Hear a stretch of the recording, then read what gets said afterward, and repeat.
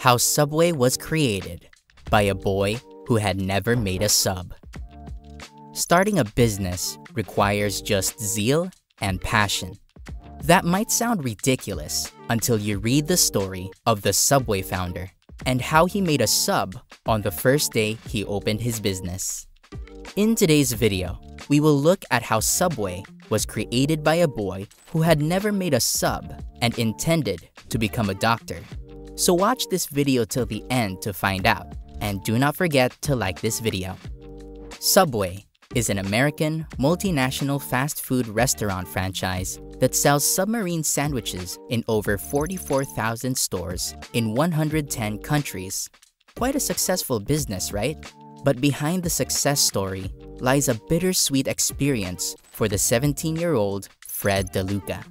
Fred was born on the 3rd of October, 1947 to his parents Carmela and Salvatore DeLuca in Brooklyn, New York.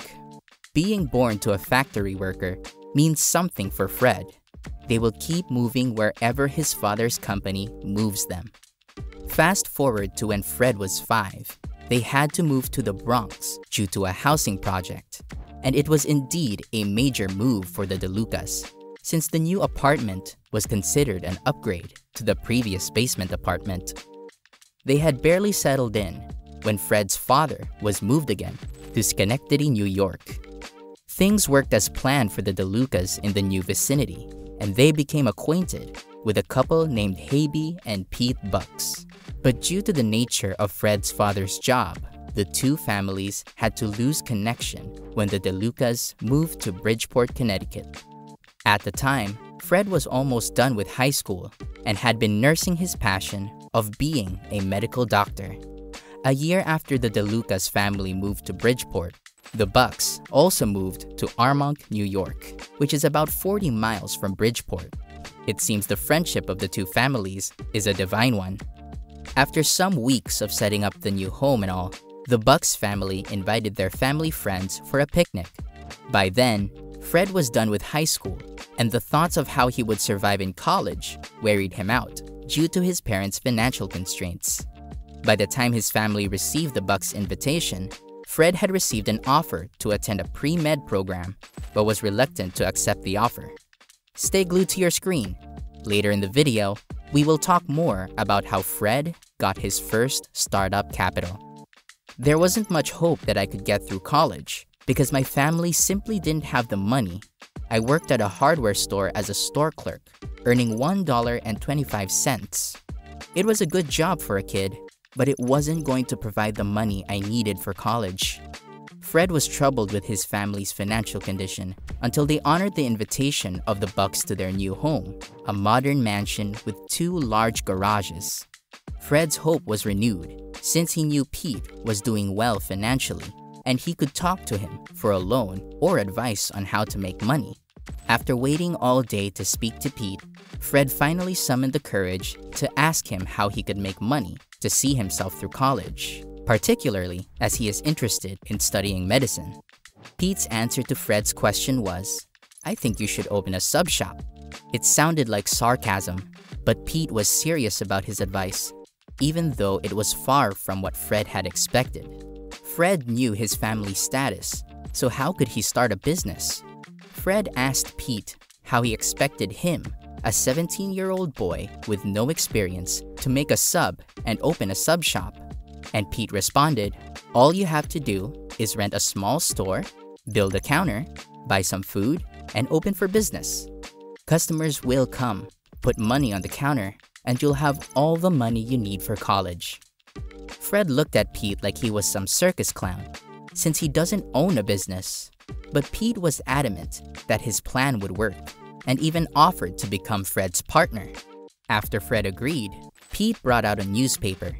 Apparently, Pete has been reading about Michael Davis, the founder of Mike's Sub, who started his sub shop with almost nothing and went on to establish 32 restaurants in just 10 years.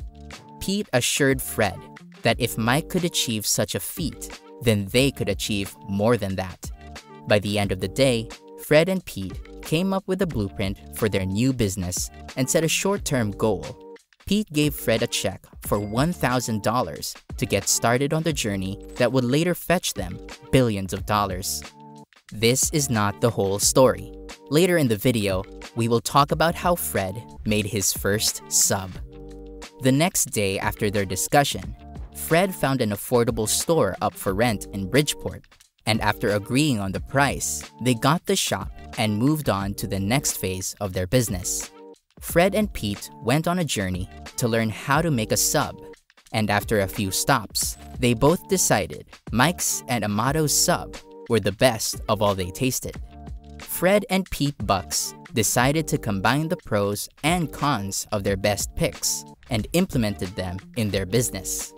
Fred and Pete made flyers and started advertising their new business to literally everyone they came across. On August 28, 1965, Peter's Submarine finally opened. Fred made his first sub that very day, but had to rush to take part in an important examination, so he asked a friend to assist in the shop. Upon Fred's return to the shop, he was astonished to see quite a lot of people in the queue waiting for their subs. By 6 p.m., Fred's shop had sold over 300 subs and had to close when they ran out of ingredients.